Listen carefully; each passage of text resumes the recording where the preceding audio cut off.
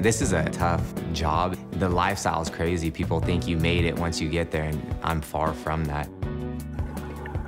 To be a fighter, it takes sacrifice, dedication. I have to get up early in the morning, every morning, even if my body is just broken down, I'm sore, I'm tired, I don't want to do it. You have to do the things that you should, even when you don't want to do them. It's just a non-stop grind, and I put my body through hell, and I do it 6 days a week.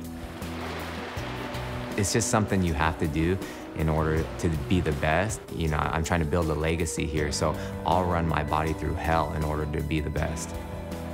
I have the work ethic. I think I have the talent, but I also have the will to win and the desire to win.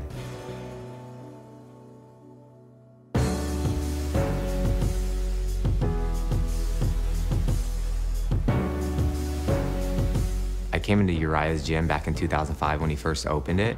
I was just taking the classes, and then he invited me to the pro practices, and Uriah has an eye for talent if you look at the history of the team and what he's built. But I know what I'm doing. I'm moving here, which is half a punch, half of a shot.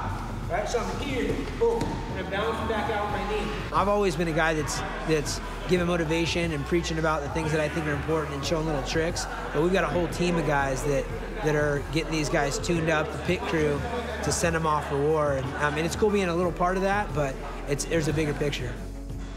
It's great to learn from such a good fighter. He's a great mentor. He gives back to the team and the community. I've worked my whole life for this. It's been a grind for me for over a decade, and it's finally paying off now.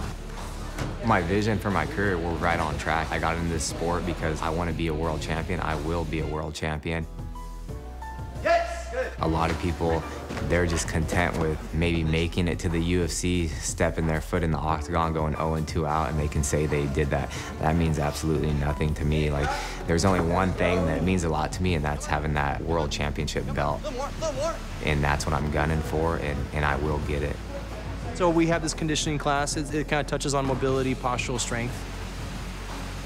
It's always a game of recovery, and so we got to make sure that not to overload him, which he's probably on the brink of that. He pushes himself harder than anyone else. So coaching his recovery is just as important as coaching anything else. Get there, bud. Come on. Get there. There we are. That's 1,076. How are we doing? Come on.